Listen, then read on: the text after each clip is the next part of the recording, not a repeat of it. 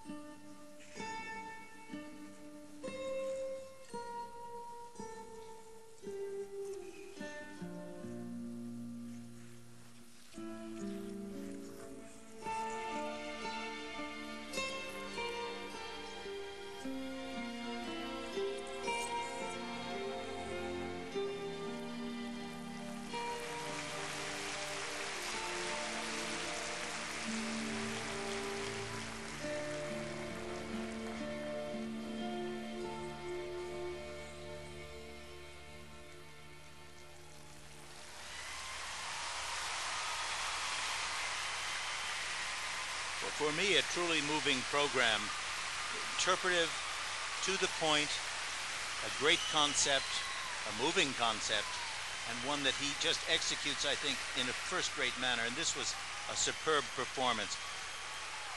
Even the sometimes problems that he has with technical merit did not affect this program.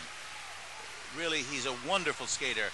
The style, the elegance, the stretch of line, first-rate. Some of the best skating I've ever seen. Look at this. Tight, clean, stretched, wonderful, wonderful position on the exit. There he is with his coaches, Marian Scotfold. He can, when he does it, he certainly does skate brilliantly. The defending champion, who needs a 48.7 to surpass Scott Hamilton's current overall mark of 97.9. Well, I don't think there's any doubt about the fact that that'll happen. The question is how he'll do against Brian Boitano. We can see here from judge number 3, Barbara Wagner of Canada, who gives him a 9.9. as well as Charles Tickner of the United States. I'm sorry, Jacqueline Dubief and Charles Tickner have given him 9 nines. The rest are all 10s. So a total score of 99.1 for Paul Wylie, the